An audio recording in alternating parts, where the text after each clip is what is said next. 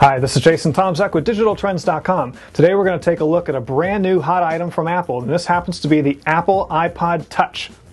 The beautiful user interface offers a lot of things like the Safari web browser, YouTube videos, calendars, contacts, clocks, calculators, lots of settings, music, videos, and photos. As you can see, scrolling through the menus on the iPod Touch is very easy. You just use your finger to scroll up and down. You can do the same for music menus, video menus, and even your photos. And one extra cool thing about the iPod Touch is you can zoom in and pan out of your photos using your two fingers in what's called the pinch.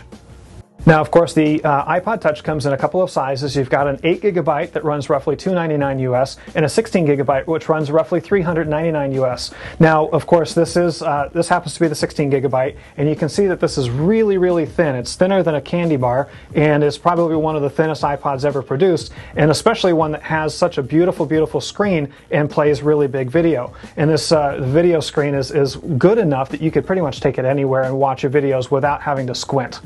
Now, of course, this is probably one of the sexiest products that Apple's put out in a long time. We feel very strongly about the iPod Touch, and for a full review and more information about it, you can check out the review section of DigitalTrends.com. I'm Jason Tomczak. Thanks for watching.